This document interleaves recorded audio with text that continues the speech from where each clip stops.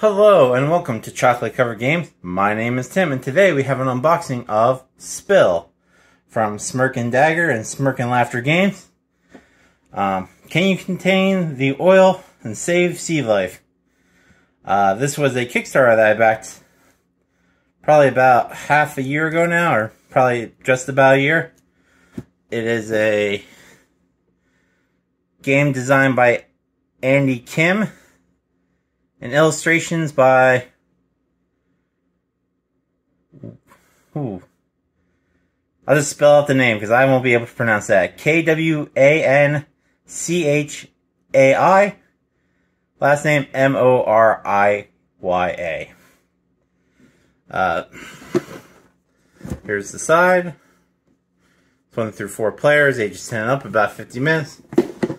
The other side, the cooperative game. The top. And the bottom the same as the top. Here's the back. Comes with a oil rig, a thing to catch your dice, and then the board, along with a bunch of dice, boards, cards. Comes with 64 dice and adjusting difficulties. Alright. 1 to 4 players, which I think I said. Let's get into it.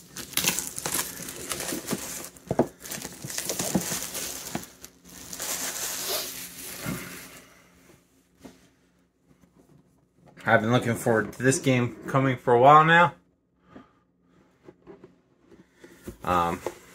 No art on the inside. This is like a reverse tower defense, I would say.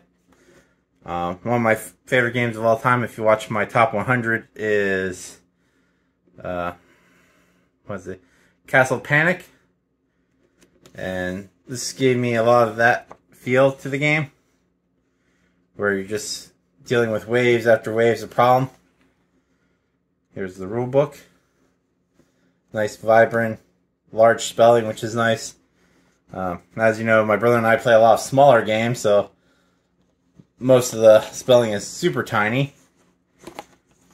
But, you know, I can read it from here. I'm sitting good, maybe 2.5 feet away with my eyes from the words, and I can still make it out. So, it's very nice. And we come to the top here with the team specialists. See who we got here. We have the environmental tech, sea captain, hazard specialist, marine biologist, meteorologist, marine vet,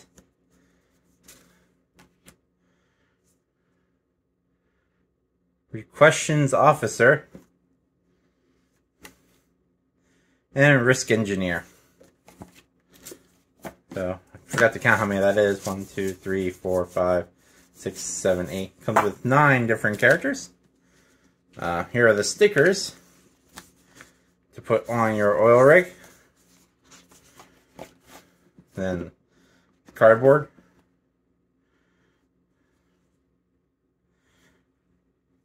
One sheet of cardboard. 2 sheets of cardboard. You know, I don't believe I ordered the deluxe because I think the deluxe came with wooden animal pieces and whatnot. And I definitely didn't get the play mat, mainly because it said the board here it's gonna have spot UV here in the center where the oil spill is. So if I move it around here, you can see how it glistens from the board, giving that oil spill kind of look. So I figured the board was nicer than the actual game mat. But there's the board. Always wish boards would be double-sided. I mean, you have a second side. Might as well just make a different board, but That's me always being nitpicky about things like that. Here's one of the sideboards with our objectives. Once again, could be double-sided, just saying.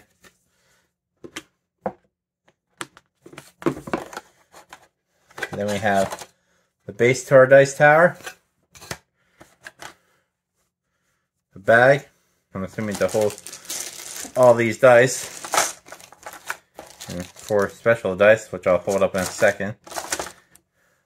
Here are the top 2 tower parts, and those are cubes.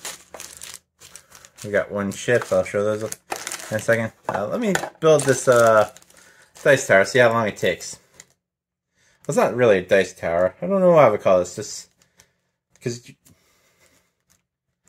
I guess the numbers do matter, and it does randomize them, so I guess it would be a dice tower.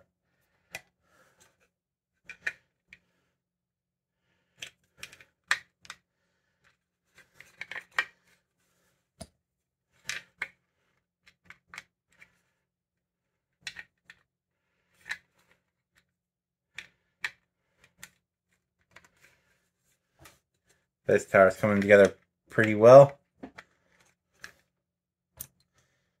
There is a certain way to do it. You have to take a look at the plastic to see which way the things go in.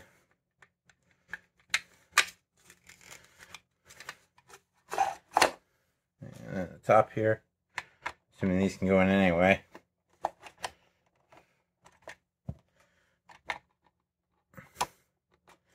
Dice tower comes along pretty quickly, which is nice. You don't want something to take up the majority of your game. Just setting up a key factor of it.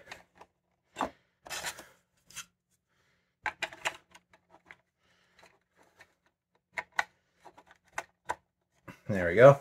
Just like that, the tower is built. I didn't push down hard because I want to take it apart then.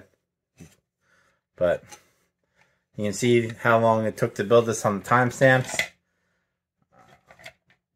Set down their side. A lot of room under the cards. Not a whole lot of cards here. Open these up.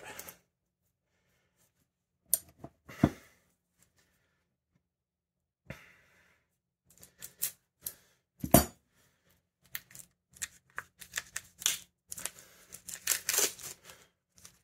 gotta say, this has a lot of space in it that's fairly empty.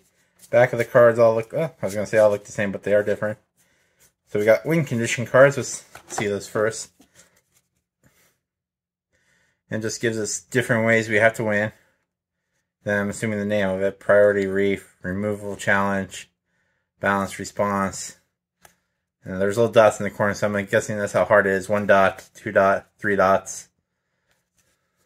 So it gives you different ways to win, which is nice, not all the same. And then resources, which just look like little powers that you get through the game. Cancel the effect of a weather dice, stuff like that. So these look to be different powers you get to use probably 1 time only. Orange cube, don't know if I need to do a close-up on that. But I gotta say, there is a ton of room in this box, which is a little concerning. I know they had to make the box so big because of the tower and whatnot, but they really could have put a lot of stuff in here to not make it look so empty. Get these boats out. Yeah, here's some of the boats. They all look slightly different. Got some small boats, medium boats.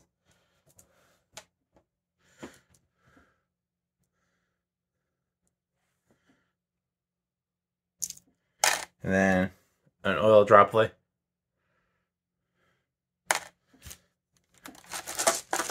And that's all left are these dice.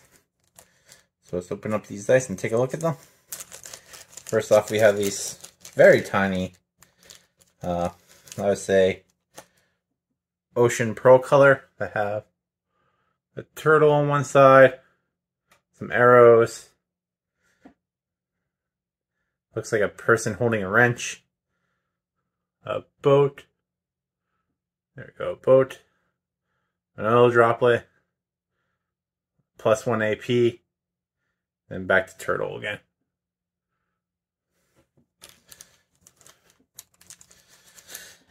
Now the other dice. These are just D6s. But they have a nice black and gray swirl to represent the oil, which is lovely theming. That's everything that's in this box, you know, surprisingly. Honestly, I think I probably can store these dice under the cards and no one would be the wiser. Let's see if that works. You know, I probably can't fit these dice under there. No, I can. Right there, I've emptied one spot. You know, I have those.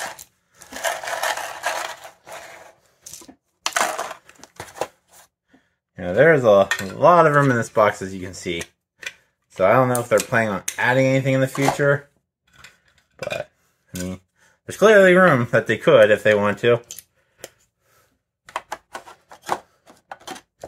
I believe these were up here.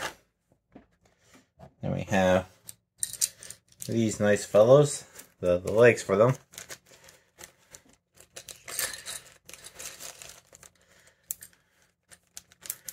Yeah. Guess I can put my dice in this. Well, I will probably pull them for the game in these. But yeah, like I said, there's a lot of empty room in this box for things if they always wanted to add something to it. I don't know if they would. Not sure how well this did on Kickstarter, but that was everything in the box for The Spill from Smirk and Dagger Games. Thank you for watching. Please do like and subscribe. Leave a comment down below if this is a game you backed or have already played, or is a game that looks interesting to you. Thank you for watching, and as always, stay sweet.